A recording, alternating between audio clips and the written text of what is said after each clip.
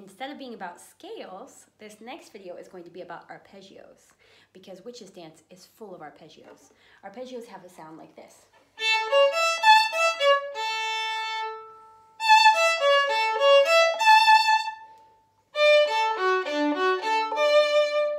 This is an arpeggio with the notes a little bit out of order.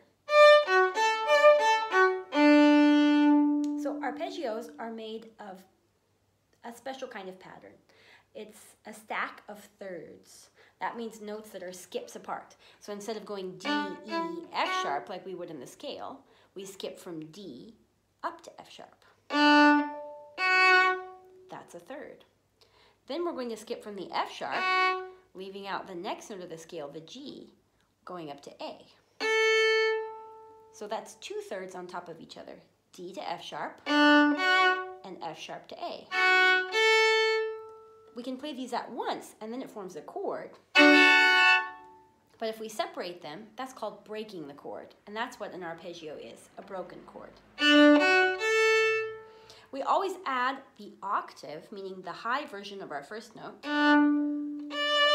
for the last note of the piece. So that's not even a skip, it's a jump. We leave out 2 fingers. So our D major arpeggio is D, F sharp, A, D. Let's try that in the 6 pattern that we did from the scales. Ready, go. D, F sharp, A, high D, A, F sharp, low D. That D major arpeggio doesn't happen very often in the piece, but it's in the key of the piece. So now let's talk about the first arpeggio that happens in Witch's Dance. The first arpeggio is an A major arpeggio, which is the same pattern. A, skip to C sharp, skip to E, jump to the 3rd finger, the high A. So your first job is to play that with me in 6s. 1, 2, 3, ready, and go.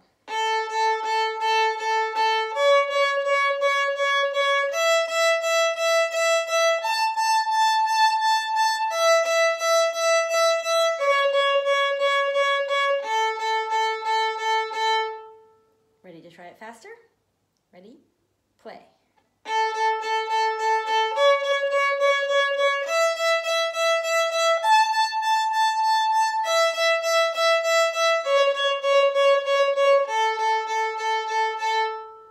Good job. The next arpeggio that happens is actually the out of order one. So we're going to skip that one and do the arpeggio that happens in bar 17 of the piece. This is the same arpeggio we just did, but it starts from the high A, goes back to E, back to C sharp, back to A, back to C sharp, back to E, up to high A. So it's kind of like a reversed one. Let's put it all together. A, E, C sharp, A, C sharp, E, A.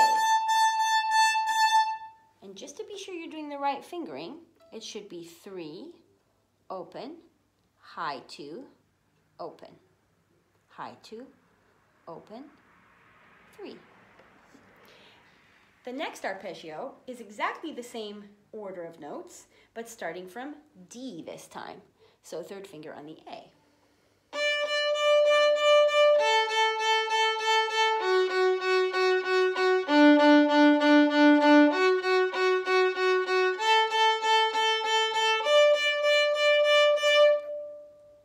Pretty good.